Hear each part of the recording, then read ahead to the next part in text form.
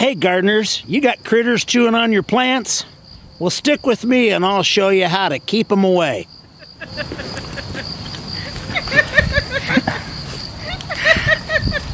What? It's so weird.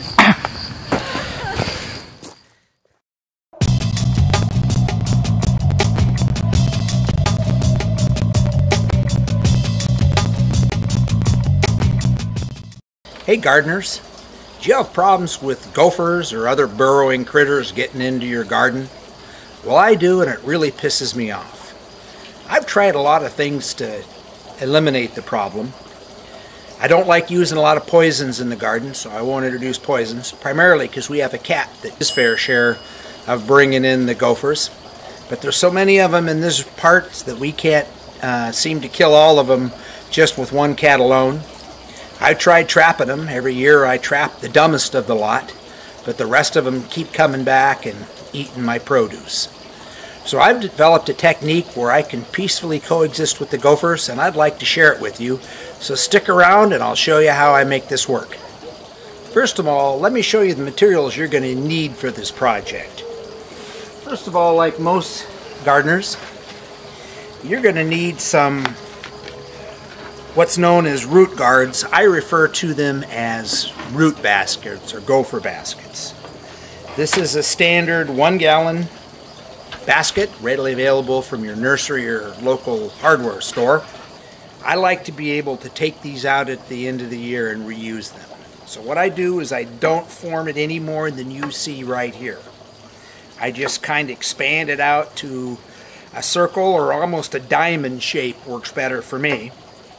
And then I put it in the ground in the process that I will demonstrate here in just a moment. At the end of the season, I carefully dig them up, invert them, shake out all the soil, and then to store the little buggers, I can just push the bottom out and press them flat like that, and I can get a whole bunch of them in a plastic milk crater. So any of you gardeners have probably used a root guard or a root basket like that, and that's just the start of the process. I take it a few steps further, and that's what the secret is to my success. You're also going to need some landscape cloth. This is standard landscape cloth or landscape fabric, and this too can be purchased at your local nursery. I could cut this into 3 foot by 3 foot squares, and then I cut a hole in the middle that's just about the right shape to accommodate the top of a root basket once I set this root basket or root guard in the ground. And then you're going to need some hardware cloth. This is 1/2 inch hardware cloth. Again, as the name might suggest, you can acquire this at a hardware store. And I try to get a 3 foot wide roll because we're going to cut this into a 3 foot by 3 foot square, and then we're going to mark an X shape as I will demonstrate in the center, and you take these 4 tabs and bend them back, and then you've got hardware cloth that goes in the ground over your root basket and provides a rodent-proof barrier between the pesky critters trying to get to your produce and your produce. And then lastly, you're going to need some kind of rod. I use something like this. It's a round form stake.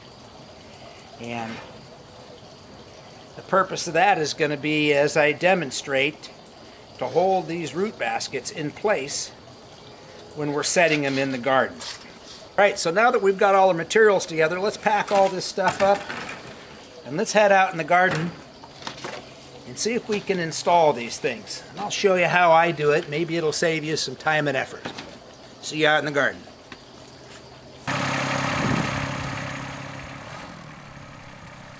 Out in the garden, we till the area to get rid of any weeds and to create a nice place to work. We fire up the tractor with a 12-inch auger. We bore a hole about 24 inches deep at every location where we're going to put a plant.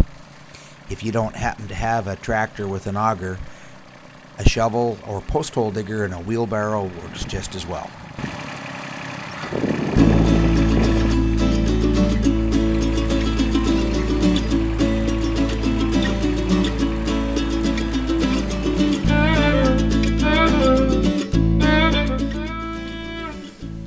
After we finish boring the holes, we take a rake and smooth out all of the soil we brought to the surface.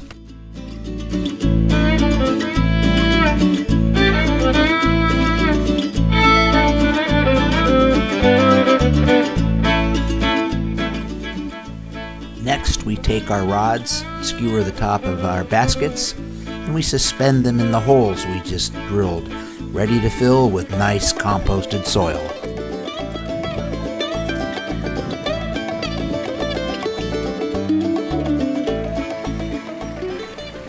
The next step is to fill our holes with compost soil mixture. The holes are a bit bigger than the baskets, and we fill the whole area with this rich soil mixture, and that allows the plant to promote healthy root growth.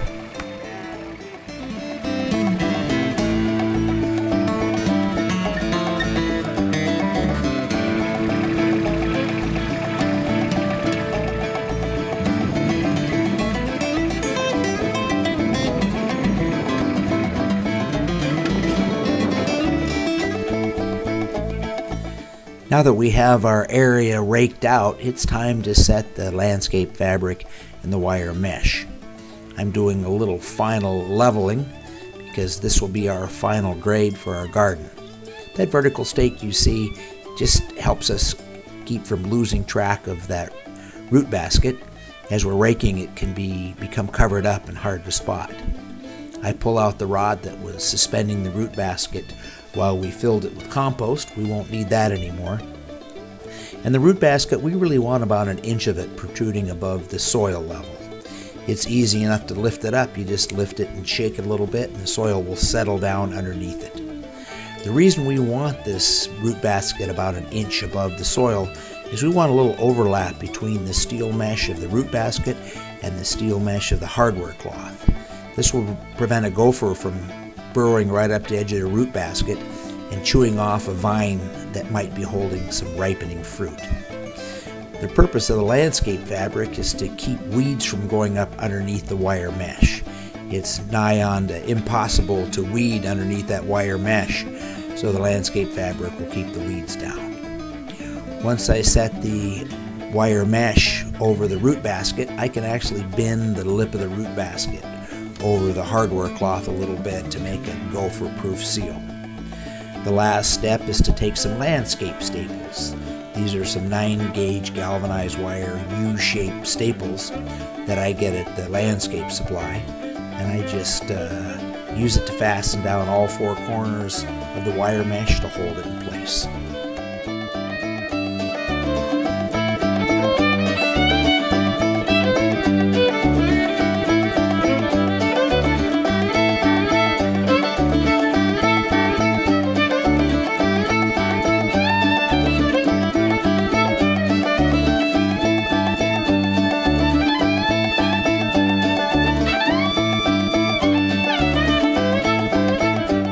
It's only been a couple days since I set these root baskets and ground wires, and already you can see gophers starting to dig amongst our future garden.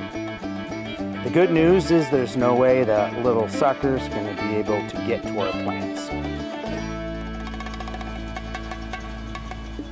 So once you've got your infrastructure all prepared, the last and final step is the easy and the fun part.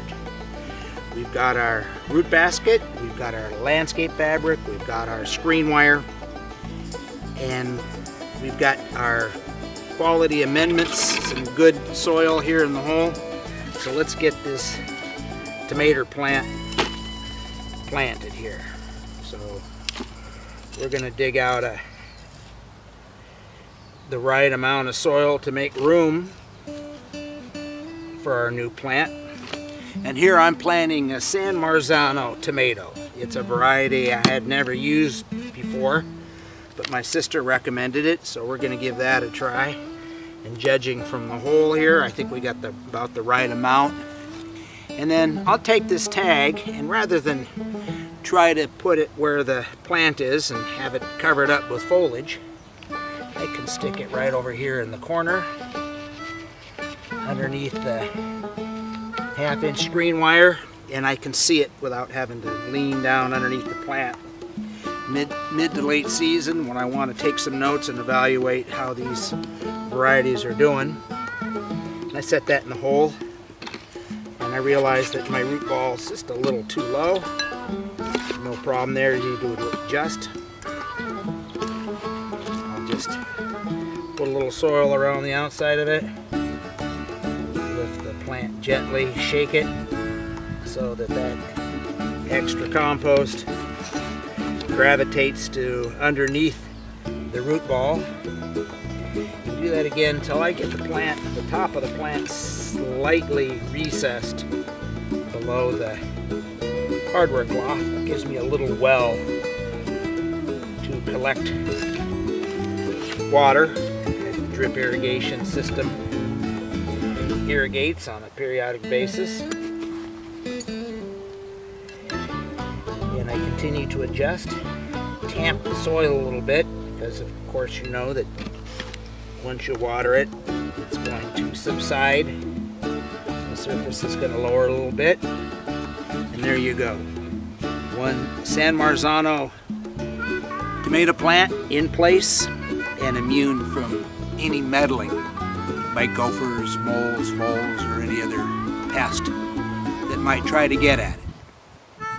Well, that just about wraps up this instructional gardening video. I hope all of you learned something. Even you more experienced gardeners may have learned a trick or two. So I hope this keeps the gophers and other burrowing pests out of your plants, and that you have a successful gardening season. I'll leave you with a few more scenes from our garden, and thanks for watching.